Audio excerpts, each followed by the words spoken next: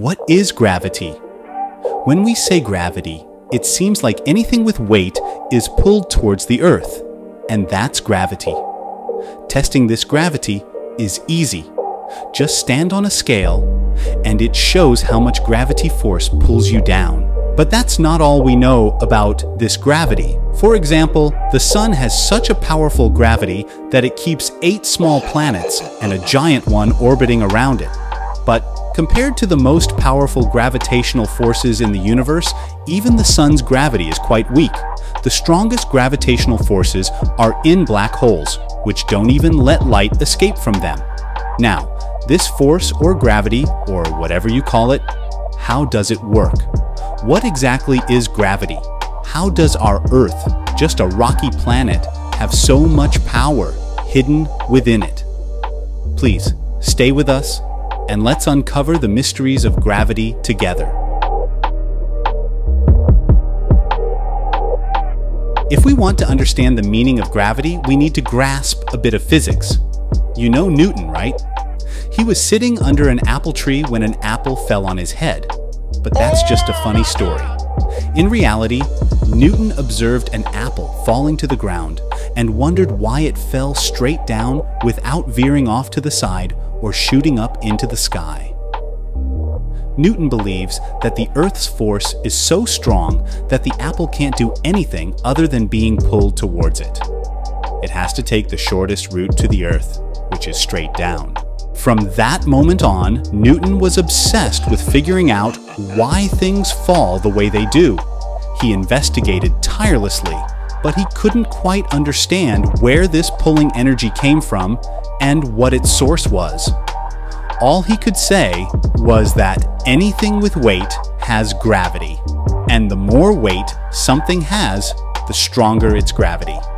Even an atom has gravity, but it's so tiny compared to its weight that we don't notice it. 400 years passed since Newton's story, and no one could come to a conclusion about it.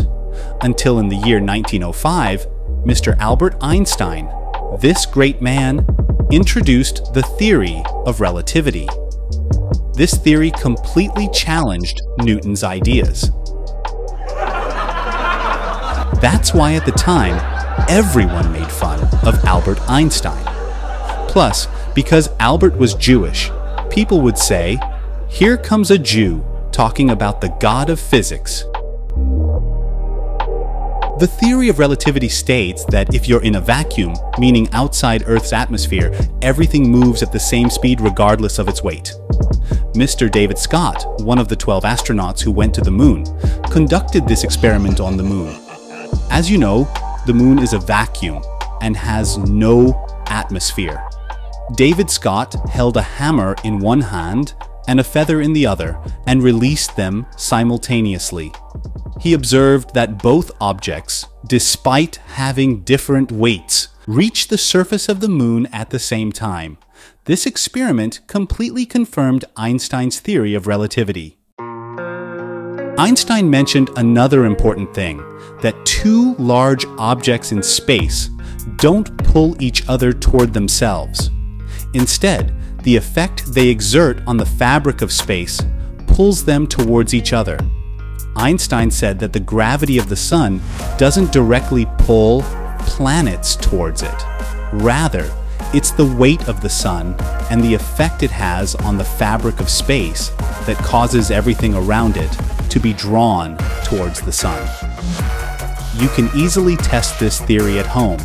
If you place a heavy ball in the center of a fabric and smaller balls around it, the weight of the heavy ball will bend the fabric downward and capture the smaller balls around it, preventing them from escaping their orbit. Einstein also said that a heavy object not only bends space, but also bends time. So the experience of time in that area is different from other areas. He said that the world is 4-dimensional, but we only have access to 3 dimensions.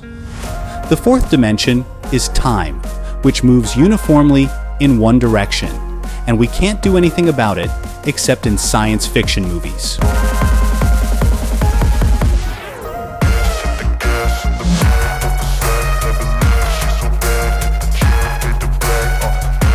Well, this fabric we talked about pulling planets towards sun.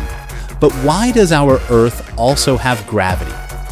Because Earth is also a large object, and it not only pulls all of us towards itself, but also prevents the Moon from escaping its grasp.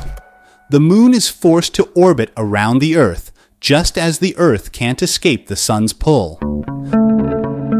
Einstein's ideas haven't been proven definitively yet, but no other theory has been proposed and proven. Even NASA scientists used Einstein's theory to speed up Voyager. As you know, Voyager is a space probe, the fastest thing humans have built so far, traveling at 17 kilometers per second.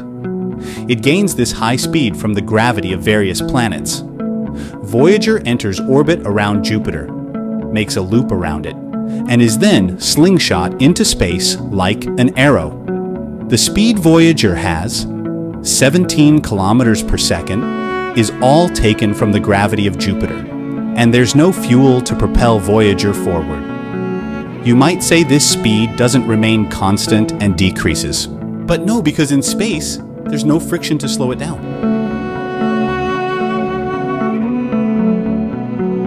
The important question here is, for example, space stations placed 400 kilometers above Earth are stationary in their orbits. Even when astronauts leave these stations, they seem weightless. Why doesn't Earth's gravity pull them toward itself? Earth's gravity not only pulls space stations toward itself, but also pulls all satellites. However, the pull is different, and because they're outside the atmosphere, the pressure Earth exerts on them causes them to move in orbit around Earth and creating orbits. Earth pulls the space station, but it moves in orbit around Earth. Now, do you know how fast these space stations are moving? 28,000 kilometers per hour. You might ask, how are some satellites focused on a specific area of Earth? This is because these satellites are placed in higher orbits and can adjust their speed with Earth's rotation. For instance, a satellite can always monitor the Middle East. It's interesting that when Einstein talked about the fabric of space, everyone made fun of him. But now, most advanced human technologies work based on Einstein's relativity theory. Newton's theory of gravity is also commendable for us because he announced this theory 400 years before Einstein, and it was a significant discovery in his time. Now, how do these theories describe black holes? Black holes are so heavy that they bend space fabric to a large extent. If a planet, star, or anything else falls into the trap of these black holes, there's no escape. Once you understand Einstein's theory of relativity, you'll see how much easier it is to imagine space and planetary motion. But it's interesting to note that no physicist or scientist has been able to confirm or refute this story. Scientists believe that to fully understand gravity, we need to find a black hole and be able to see it almost clearly. Only then can we understand how gravity is produced and truly grasp Albert Einstein's ideas. You might wonder, why doesn't James Webb focus on the universe to find a black hole and explore it? Well, first, James Webb is designed not to find black holes.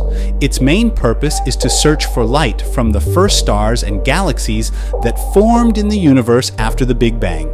However, perhaps in the future, NASA will send new space explorers specifically designed to find black holes and study them.